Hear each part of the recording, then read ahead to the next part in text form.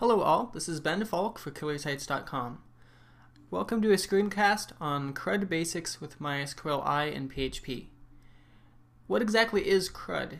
That stands for Create, Read, Update, and Delete. It's one of those foundational concepts that you need to understand when working with databases. It's almost essential for anything and everything that you build that accesses a database. You have to understand how to be able to add and edit records that are in that database.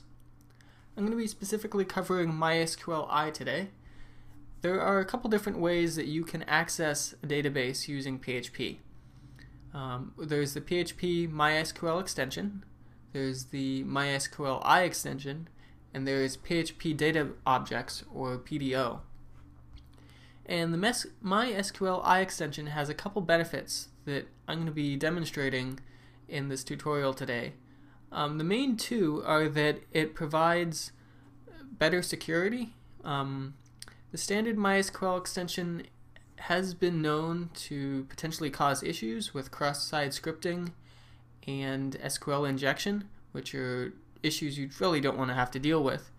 So mysql includes prepared statements, which make it a lot more secure, and it also provides better performance since the new extension has improved speed dramatically.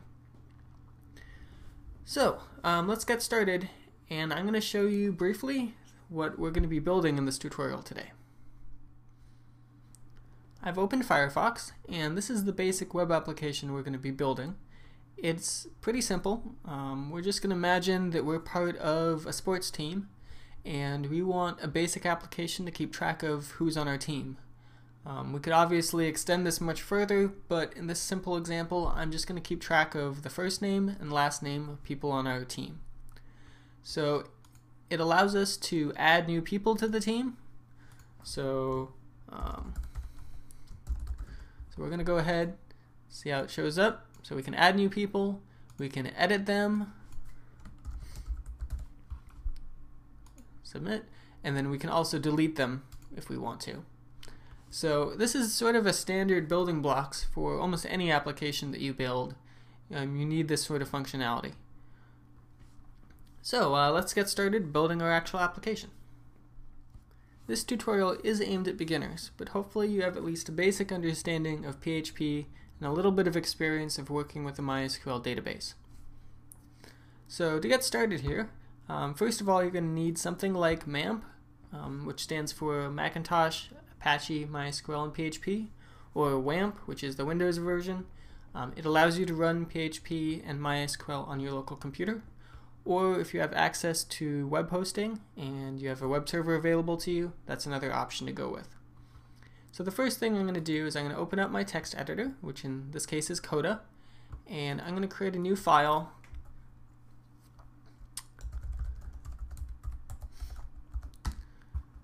And first of all, I want to just make sure that mysql is installed on your computer. And now mysql has been included since PHP 5 came out, and that's been a little while now. So it should be included on everyone's computer, and most servers have updated to PHP 5. But just to double check,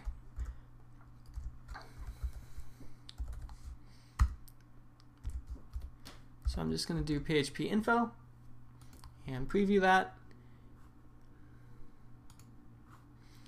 And if we go down the page, we should be able to see,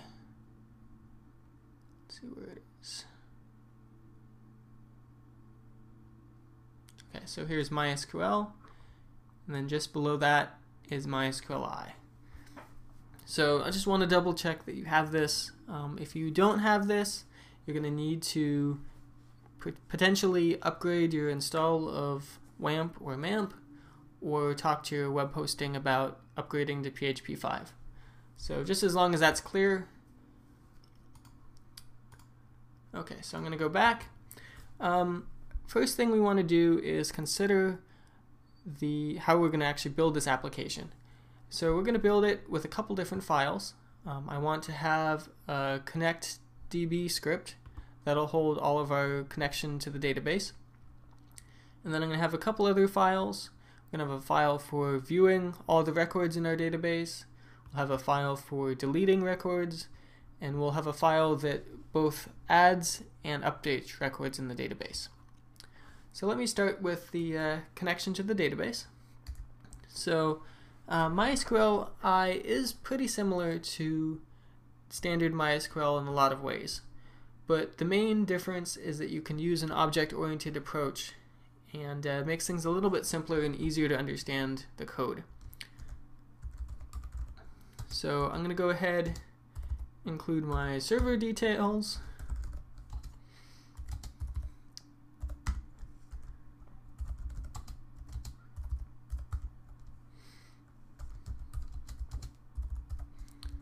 And this you will change depending on whatever your variables are.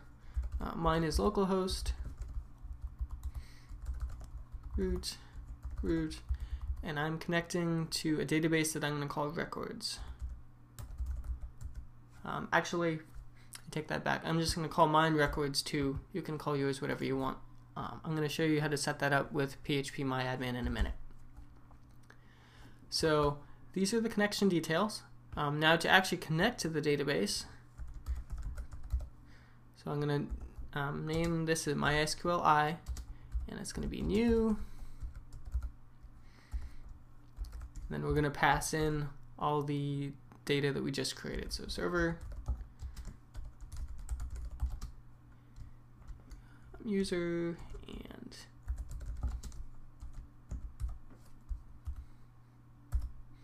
okay, so that's the start.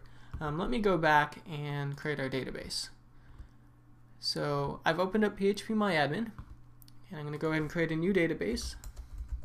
I'll call it records2, and create that.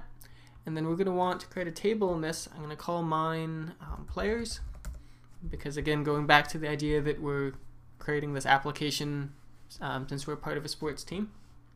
And it's going to have 3 fields. It's going to have an ID field, which is going to be an int, and it's going to be the primary key in this table, and it'll auto increment. And secondly, we're going to have a first name. That'll be a varchar. We can put that 32. I believe we set on that, and then the last name, again, 32. Okay, so let's go with that. Okay, so our table is being created. Let's go ahead and insert a couple fields. So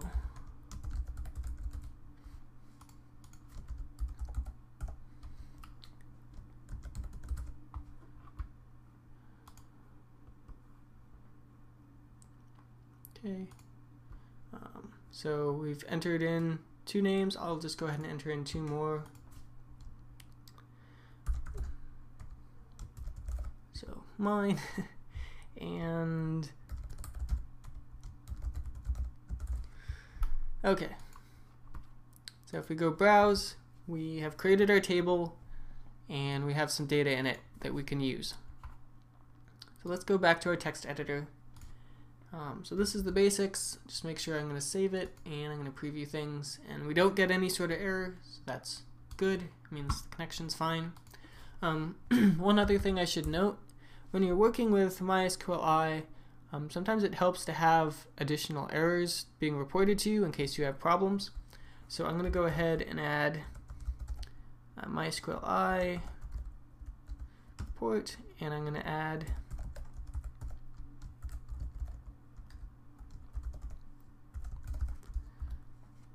okay, so this will show errors if we have issues with the database. You probably don't want to show these to your user, so when you if you were to put this website live, you'd want to remove this line.